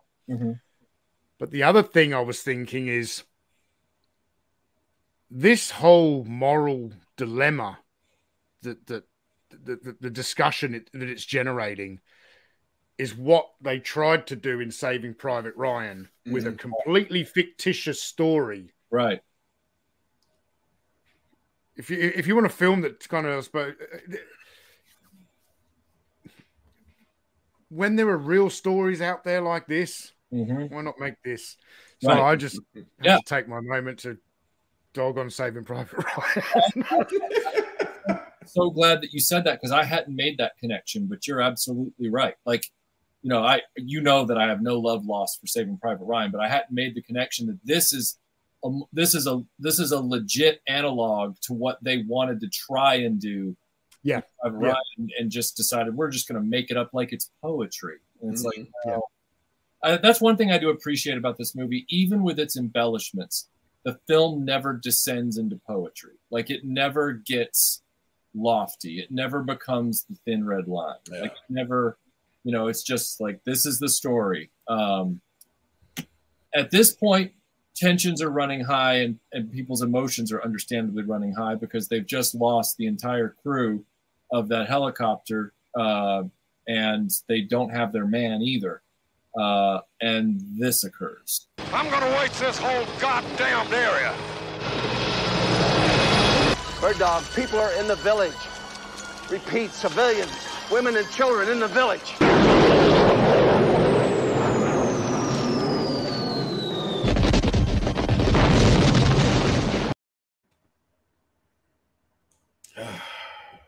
I can't say that I blame them for taking out what has become, you know, this encampment of hostility and everything. At the same time, the movie plays it as a moral dilemma, which is, you know, Gene Hackman's character has already accidentally, or not accidentally, Gene Hackman's character has already, without wanting to, killed a local man. He didn't like seeing the carnage from the airstrike earlier in the film, and he knows there are civilians being used in there like almost like human shields, and he's trying to tell the guy not to. So I get where Hollywood is kind of going with this, but in the case of what just occurred, is Gene Hackman's character justified in what he's saying? I think you are. You owe the duty to make sure it is known that there are civilians in the area. Right. And that, like I said, that whole scene is an emotional roller coaster. I mean, it is, you know, you see the first scene and you're, oh my God, you're scared. They got hit. They got put down. Then the crew crashes. Now you're really worried about them. They shoot the soldiers inside. Now you're getting pissed. Right. They make him go out there and step on a mine. You're more pissed. Right. Then they gun him down and kill him. Now you're at the height of pissed. And then Jerry Reed's character says, I'm blowing up everybody. And you're going, okay. And it's not the right answer. It's not the right feeling. Right. But where the problem is, we're this thing called humans. Yeah. And we have emotions and things happen. And technically that village is a threat. And now does the threat outweigh the casualties that you're going to go? And in his mind, it does.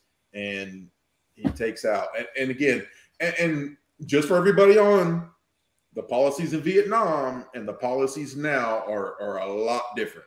Mm-hmm. It is very much different. And we go through lengths to not have civilian casualties, to a point of, I have been there and seen, we got this guy locked. We're ready to, you know, we got a drone above him. We're going to smack him and he's moving and we're trying to get the permission. And we know this is the guy. We got everything. We fill out the whole checklist of bad guy. And then we get him. And then he goes into a building and they call it off because they don't know. Yeah, they like to hide in mosques, don't they, Clemens? They have done that. And we just can't, we don't know who's in there. And you just can't do it. Our rules of engagement, I'm sure it's the same for you guys. Our rules of engagement where doesn't even matter who's in the building or not. We weren't allowed to bomb mosques, so the Taliban would love hiding in mosques. Yep. Keith Knight, thank you for the kind super chat, sir. He says, as a teen, I nearly joined the Royal Navy, but chickened out and joined the Civvy Police instead. Did 20 years, but always wondered what if. Huge respect, guys, to my armed forces brothers and sisters. Thank you so much. Thank you, Keith. Keith. All right, so the next bit here is they all go back to the airfield. They're feeling really ticked off, especially Danny Glover. His friends got killed. They still don't have their man. And Jerry Reed says, his CO says, well, we can't go back. Our hands are tied now because the airstrike is tomorrow. We can't do it. So Danny Glover decides, well, I think I'm going to do something else. He gets with his quirky mechanic, his air mechanic, this quirky Buddhist Zen type guy, but he's like this caricature of a service personnel. Yeah. And he says, you know what? I did a little bit of helicopter training. His plane got shot, so he limped back home, and now he can't fly his plane. not that he could land it to pick the guy up anyway. So he's like, I had a little bit of helicopter training. I'm just going to take the CO's helicopter. We'll see how that goes. We are not to go back in there until the strike is over. Yes, sir.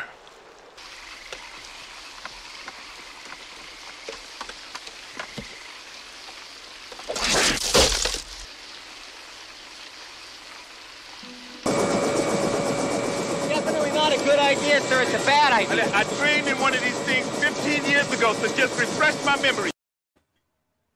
So we have this, again, it's that Gene Hackman's character active in the story and giving him an arc where while they're still trying to find the last-ditch effort to get him out, Gene Hackman's character has a redemptive moment with some of the native people of Vietnam where he's passing a boy on a bridge.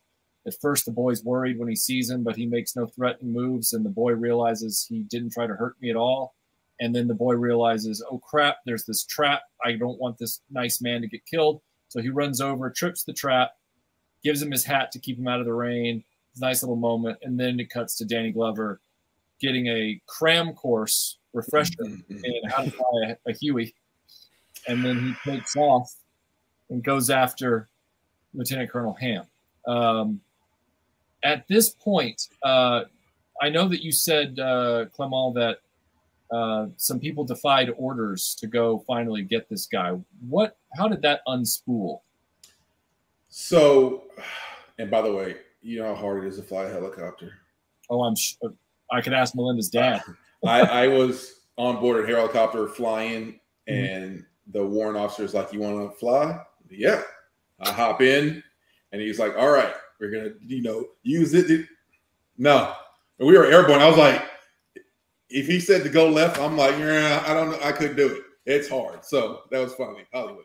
But the story is, so after the general basically said there's going to be no more air rescue, they called down, and there was a lieutenant who was a Navy SEAL who was in Saigon, and he was, let's see, there was 3 Navy SEAL officers and 9 enlisted in all of Vietnam. And he was awaiting orders to go back home, like out.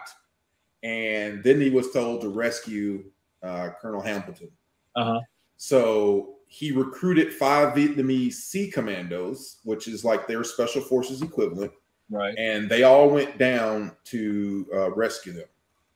So instead of the air thing, they actually went forward into a bunker. And first it was Clark, who was the other guy who was shot down. And when they told him to come into the water, so he started floating down, and they went and got him. These orders were, you are not to go more than 1 kilometer from that bunker. Norris said, F the orders, turned his radio off, and proceeded at least triple the amount of distance to get him. So let me see. I want to make sure I get it right. So they were real close to him. It was 2 a.m. Norris could hear Clark breathing in the water. So he was just exhausted. But there was a 6-man patrol. So like Norris is here. There's a 6-man patrol coming up the middle, and Clark is over here in the water. And so he couldn't tell him, hey, we're over here, because that patrol was coming. By the time the patrol left, Clark had already floated past him down in the water.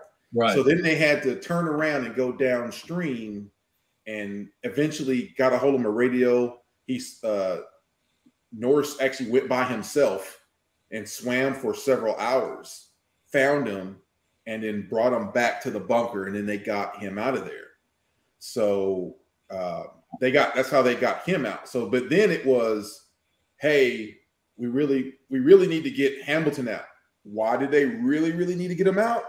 Because the next morning, the FAC pilots were flying over Hamilton, and they said they saw him walk out into the open with a white flag, waving it at the plane, and basically said his mental and physical state was gone. He was losing it. he's been in there for 10 days and he's lost 40 pounds. Wow. So, because the thing is not that he's not eating, he's moving and not eating in the jungle, like Tony said. It's not walking down the street for a while. It takes you a long time. So once they figured this out, the bunker where they were staying kept getting attacked. So a couple of the sea commandos said, nope, peace out, I'm out, and they left. So on the 13th, Norris said, I'm going in by myself to go get him. And then one of the sea commandos, Petty Officer Keat, said, I'm going too. And then Norris blatantly told him, I don't think we're going to come back. And Keat said, I'm still going. So they actually got in disguises, took a sampan, which is like a boat, and went upriver. And eventually they found Hamilton in the bushes at the end, and he was delirious. They went up to him. They found out he'd only eaten 4 small ears of corn in 12 days. That was his whole meal. Wow. So they put him in the bottom of the sampan, covered him with bamboo, and went down the river. And he was like so delirious, he was like talking and stuff. And they came up on patrols, and they had to like, muffle his mouth to get him to shut up, because he was just, you're not thinking right. Right. They were spotted by troops, and in Vietnamese, the troops said, hey, come over here. And they were like, and they started paddling even faster. And eventually they started shooting at him. So they were taking fire, paddling with this guy down here, got on the radio, talked to the forward air controller, who had some A4 Sky Raiders come in and bomb the entire area behind them so they can get out. And then they also dumped smoke so they can get out. Wow. So once they got back, Lieutenant Norris was awarded the Medal of Honor for his actions. And then Petty Officer Keat was given the Navy Cross, which is the highest award they've ever given to a non-U.S. person for the Navy. Wow. Incidentally, a few years later, and this is one thing, if you ever heard about Lieutenant Norris, he's got a good story himself. He's doing his mission, and he's under fire and does, getting people out and stuff, gets hit in the face, shot in the face, eyes screwed up, all side of his face is jacked up. And the other Vietnamese leave, and they're like, yep, he's dead, and they're out. And then another SEAL, oh man, I can't think of his name right now, but he basically goes, let me go check on my buddy. That's my buddy. I'm gonna get his body. Goes out, finds that he's barely alive, but alive, kills about 7 or 8 more people and drags him out. And then that guy becomes the only Medal of Honor winner to ever save another Medal of Honor winner. So that would never, actually that second guy got it first. And then Lieutenant Norris got a Medal of Honor a couple years later, because I think Nixon gave it to the other guy, and I want to say Ford gave it to Norris. Wow. And then later Norris was like, I want to go, after he got out, because he got medically discharged because, side of his face was blown off. And he said, I want to go in the FBI. And they were like, you can't go into the FBI because you are medically no way. And then I guess some dude high up knew the story of Norris and said, if you can pass the same test that my other guys can, welcome to the force. And he became a 20-year FBI agent. Wow. Yeah, dude's hardcore. So that's how it really happened. Hamilton was rescued. When it was all said and done, he lost a little bit over 45 pounds. And one of his things, while he was recovering in the hospital, one of his statement was, if the taxpayers and my neighbors knew what it cost to pull me out, they'd probably shoot me. And he fully understands the number of people who were killed just to rescue him. And it weighed on him. You could tell. And there's a couple of interviews, you can even see them on YouTube, of them interviewing him, and it's pretty neat to see that. Yeah. Well, this is how it played out in the movie, everyone.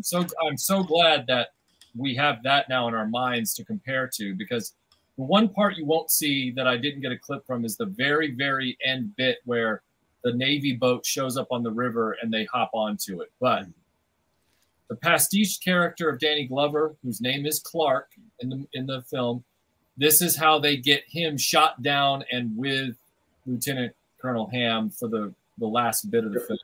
So he's just stolen the Huey helicopter. He's gotten over there. He's landed, and Ham gets in, sort of. Let's go! Okay!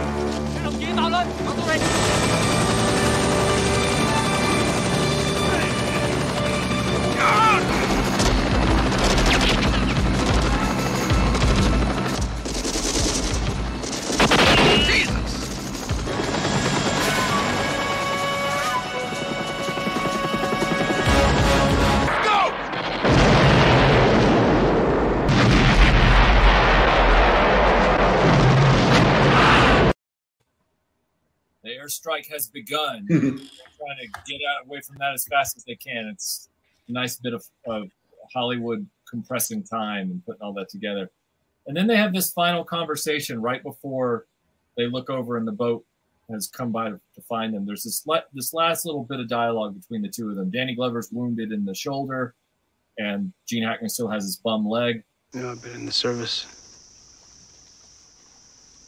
most of my adult life. It's the first time I ever saw any war. I wanted to be a fighter pilot since I was a kid. But they wouldn't let me out of the O2. It's lucky for me. You could have quit any time. Why'd you keep coming back? Guess it's the stubborn side of me. He's being told I can't do something.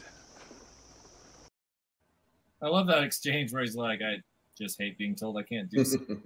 I love that, because that is part of why that guy ended up getting rescued in the real war to begin with. You know, people don't like being told what they can't do.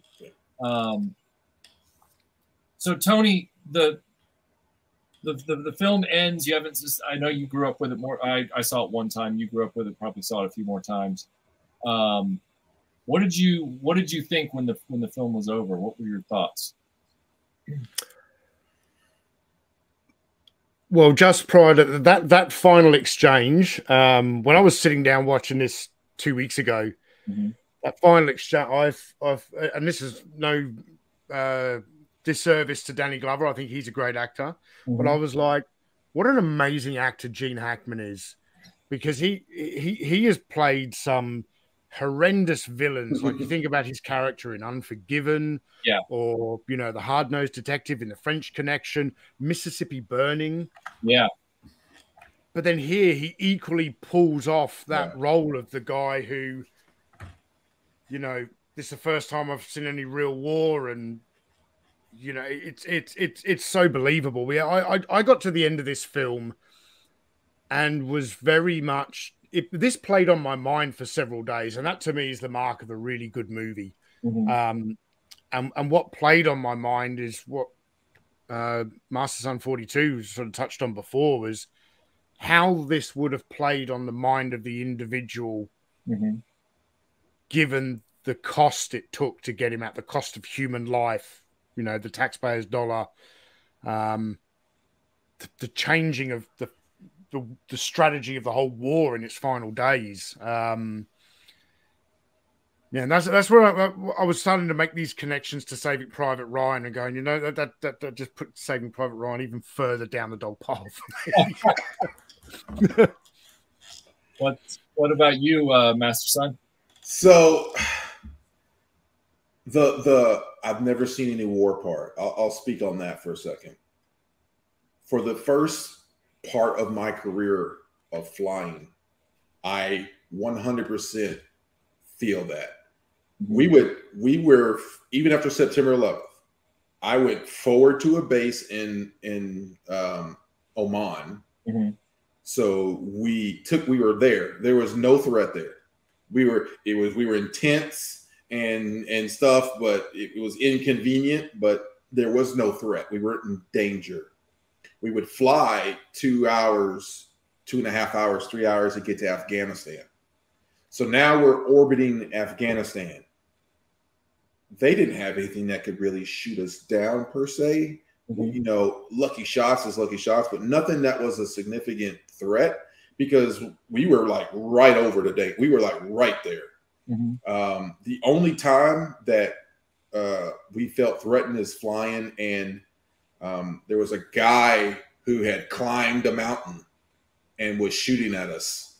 Not sure what it was. It probably was small arms fire. And I remember specifically at the time I was a controller for aircraft, and they had called, and I went up there and I'm looking, and you could see the flashes, and I'm like, what the fuck? What is he doing? And they're like, we're getting shot at, and I'm like, oh shit, we're getting shot at. I'm like, oh god, hey, okay, look, hold on, and I put my shit together. I get on the radio, I call in some A-10s. They smoke that whole area, you know, and you just don't. I land the next day, I go to sleep, eat, and rinse and repeat. And it's not until later when now I'm in a ground unit per se, and I'm doing kind of close air support stuff, and I'm on the ground now, and I'm on a base in Iraq, and we get mortared on a daily. Like there are rounds coming in every day. The Sea Whiz, which is the gun that radar, and it sees the mortars coming in, it shoots it down. Those things go off all the time. And now you're like, I'm a little closer, and it's a little bit more uncomfortable. Then, well, and I'm trying not to get too far on a tangent of war stories, I have to go to another location, and I have to convoy. And I'm like, they shooting people out there. So now I'm convoying with the Army. And here's the story. Now, I think I told Tony this before. So we're going, and we pass this village. We'll just call it a village. And we take fire. Like, the rounds are bouncing off of the canopy, and I'm with the Army. And this is going to be a good story. The Army is like, haul ass, open up. They're shooting back at that position, and we're hauling ass out of there. So a couple of weeks go by, and they're like, hey, dude, we need to send you to the Marine base. Okay. Hope I ain't got a convoy. Nope, you're going to fly you over there. I'm like, oh, okay, cool. Where am I going? Fallujah. Fallujah. That name's familiar. Isn't it the place on the news that they was just battling every day? And they're like, yep. And I'm like, oh, man. That's when I call, hey, Mom. You know, I send up, you know, I'll get that phone call home. Hey, I'm going to be gone for a few days. Don't worry. Because I normally would call her once a week. Just you know, I leave. I fly over there. And I get there. And I'm in the base in Fallujah. And it's been there for a couple of days. And we haven't gotten any mortars or nothing. And I'm just like, it didn't dawn on me too much. So then we have to convoy to a location. And I get on there, and we pass a village. We take one bullet. Bink. The entire convoy stops. They disembark. A lance corporal is told, take care of the captain, because I was a captain at the time. And they go up in there, and you hear shooting, yelling, all this stuff. The next thing I know, you see this guy bound behind him with zip ties, thing on his head, and they take him, open to the back of my Humvee. It's got a little hatch. Tony knows what I'm talking about in the back. They toss him back there, close it up. And I'm like, all right, so we going back to base? And we're like, no, we're going to continue on our mission. He's being rotisserie style marinated and tenderized back there because we hitting bumps and everything. And I'm just like, oh my goodness. We get to the base and drop him off. Do what we need to do? We come back. Same village, same location, one shot again. Convoy stops. Marines get out. go up there. This time they come back with the dude and guns and everything much faster. And when I talked to him, I said, what happened? He said, when we got up there this time, they were like, he's right here. It was that guy right there. He got weapons over here. He got weapons over here. Here's all. They didn't want no smoke. And they gave that dude up quick. And I make fun of Marines all the time, eating crayons, all that stuff.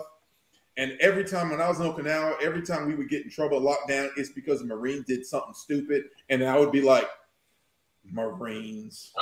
But when this happened, I was like, Marines. So I was like, from now on, I convoy with you guys. So that's just the difference of being flying and you're just so away from it. And then it's not until later, you know, towards the end of my career where I really reflect and I go, I'm pretty sure I definitely got someone killed. And it started to weigh on me at the end of my career of when I started thinking about, when I'm thinking about retirement, what I'm going to do after military. And I started thinking about the guy in the hills, all the other people I called airstrikes on, all the positions I did, all that stuff, the other things I had to do were, not pleasant thoughts. And again, I was nowhere near what Tony was doing. And let's make sure we get that clear. I was an Air Force guy who got shot at one time where they looked at me and said, I'm shooting at you. Right. Every other time it's been, I'm shooting at an area. You got these guys in the Marines, the Armies, SAS, all these, they get shot on a daily out there. And so I'm definitely not trying to say I'm in that level, but when you come from where I was, where I'm thinking I'm going to hotels, I'm upset if my internet's not working. And now all of a sudden I am getting shot at in a convoy outside of Fallujah. And then come to find out they hadn't been shot anymore because after that fight in Fallujah, when they went through and they were just wrecking shop, no one shot at them no more. The Marine, their base was the most peaceful base of all. We're getting mortared every day. They get mortared once every 2 or 3 months. Right. It's just different mentalities and how you handle things. So that's my, I know I took up the time in my war story, but that is like, when I saw that scene, that immediately went into my head of how us spoiled flyers were so coddled and we don't know. We're not in the real, they say the chair force, and I just go, all right, I'm not going to fight you on it. Mastersun, thanks for proving my point. As I mentioned earlier, to the youth of today, if any of them come to me and they're, I have a number of times throughout my life been asked by parents to say, my kid, either they want their kid to join the military or, the kid's thinking about, I want you to talk to them. And they all think I'm going to talk them into it. And the first thing I do is, how serious are you about this? And if they're not 100%, they're like, don't even bother. But the next thing is, join the Air Force. Don't join the Air Force. And there's been, and make sure no one knows, I am not in any way saying don't join. Neither me and Tony are saying don't join. There are a lot of benefits, and I grew up so much between my enlisted time and my officer time. I mean, the mass amount of growing up that I did was huge in like 2 or 3 years compared to when I went back home and talked to my friends who are still getting drunk every night. Well, all right, I'm Army, Marines, never mind. But anyway, other guys, they're doing the same thing. They're not doing anything adventurous. They haven't left our town. They're in the same town. They're doing the same job for 10, 15 years. And their experiences. And every time I come back, they want me to tell them all these stories. And being in the Air Force, I have like, a handful of war stories. Not really, really, really good. And most of mine are like, let me tell you how I showed this one officer up by him doing something stupid. I got a bunch of those. But they want to hear all that. And I'm just like, all right, I'll tell you. But it's not really anything super deluxe. But they see movies. Right. And they see Bat 21, these really well thought out, well put together movies, and they see this and they understand. They try to get this camaraderie and all these things and put it together. But there's a lot of other things that not so glorious that wouldn't make the cut of this movie. Right. Fantastics, thank you so much for the kind super chat. 999, thank you so much. KBA says 24/7, not 247 years in a day of the 47 years in a day of the United States Marine Corps. No, because it was a Marine's birthday just 2 days ago. Oh yeah, okay, that's what I'm sure that's what he was talking about. I thought he was saying he was in the Marines. Scuba Pete, thank you for the super chat. He says, love having Master Son aboard on this one. Much love, pal. Thanks, Scoob. And the last super chat from your Muslim uncle, I think would be a nice way to end this. I know that Tony has a hard stop in a few minutes. So I want to feel this is the last question of this episode of War Stories. It's from your Muslim uncle, and he says, for the panelists, what is your personal feeling on superior strategy versus honor humanity, even if different from military policy? See, that's a hard one because a couple factors is a lot of times we don't know the whole story. You hope that your leaders know the picture, and while they're telling you to do this thing that you think is the dumbest thing ever, and then sometimes you can be put in a vicarious situation where someone gives you an order, and that order goes against your moral judgment and your moral compass. And now, if you disobey the order, you can get in trouble.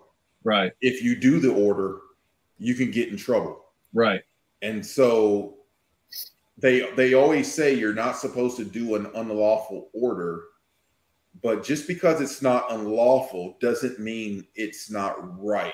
And there has been times, and if we just did a straight up, we're going to tell you, my stories. I have a story where a officer basically told me to do something that I did not particularly care for.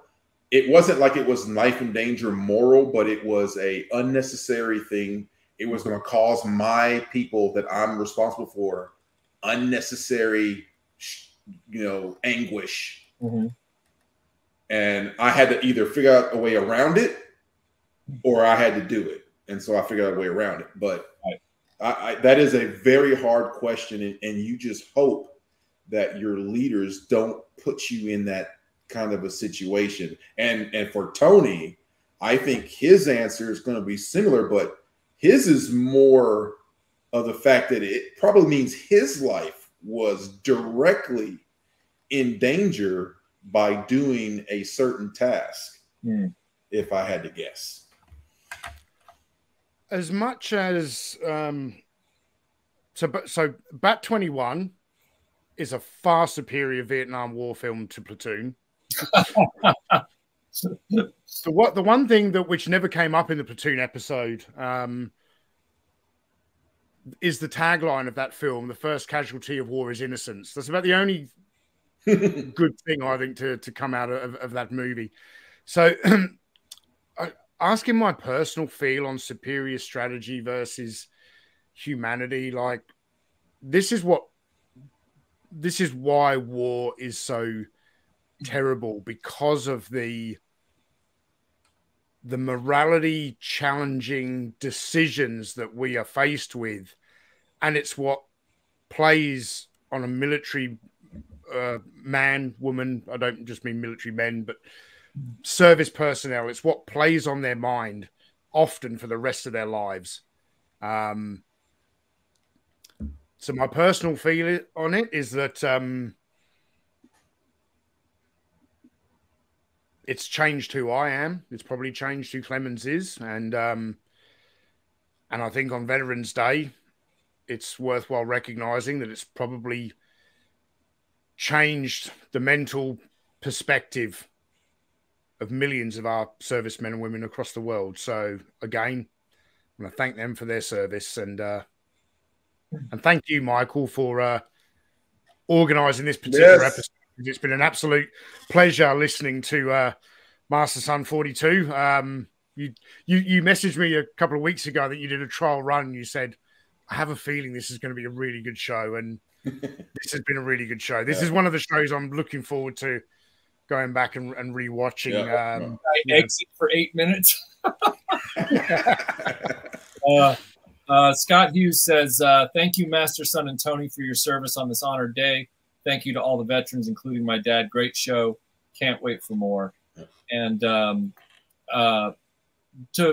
Tony, I just want to say real quick before we exit, I've been seeing a lot in the chat here about people seeming to indicate that they would like to hear more from our good friend Mastersun on this show. So would you be opposed to having a discussion about maybe making him somebody who comes back in the future?